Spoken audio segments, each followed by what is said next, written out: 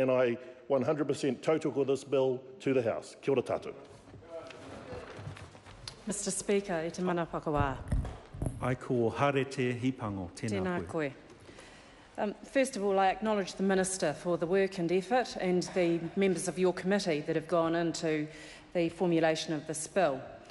However, I stand as a new MP and speak in support of the National Party in opposing the proposed legislation, and I will speak to the facts of the situation rather than the emotive talk. And I acknowledge the emotion that goes with such a subject and the content around the concern associated for people living in unhealthy homes. May I just share with you that looking at the title to this bill... Sorry to interrupt the member, but if the members across both sides of the House want a conversation, please take it to the lobbies. Thank you. And thank you, Mr Speaker. And in continuing my view shared with the House, the acknowledgement to the Minister and the members of your committee is simply to say and share with you that when I look at the title, Healthy Homes Guarantee Bill, the emphasis and focus of this, of course, is the onus that's placed on landlords and their duties and responsibilities to tenants within the homes. The opening statement that you made, Minister, I listened carefully to your words, were that you said every New Zealander deserves a warm, healthy home. The emphasis of this bill is focused not on every New Zealander, it's a select grouping of tenants who live within the property owned by a landlord. I've represented for a good part of my professional working life the most vulnerable, those in deprivation and those in high need. And I simply share with you the expectation that this party will hold your government to account for is that every New Zealander does have that right to a healthy home. Now, I simply share with you that over those 9 long years, the National Party did address these issues, and the detail and the facts of those have been spoken to in this House. And so, in stating that, you will be well aware that when you were in opposition, and you're in the position that now this party and opposition once was, that the government addressed the importance and significance of healthy homes for every New Zealander by insulating 290,000 homes through the Warm Up New Zealand program alone, and insulating 30,000 of Housing New Zealand's stock. So these were commitments that were undertaken by the government at the time. I just simply would like to come back to the purpose of this... Order. Thank you, Mr Speaker. I would like to come back to the Minister's statement around the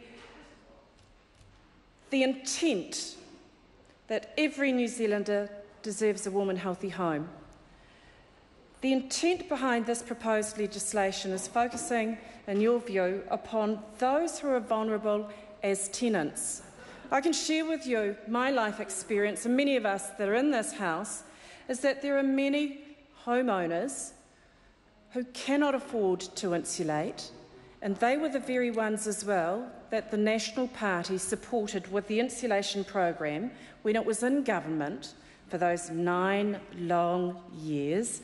And prior to that, it's also acknowledged that in the time prior to those 9 long years, that the track record that was there, Labor didn't quite meet the standard.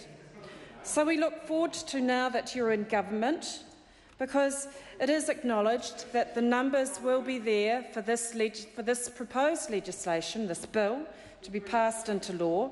But I will come back to the factual basis of the concerns that this party has maintained, and that is, effectively, is this proposed legislation really a Clayton's bill?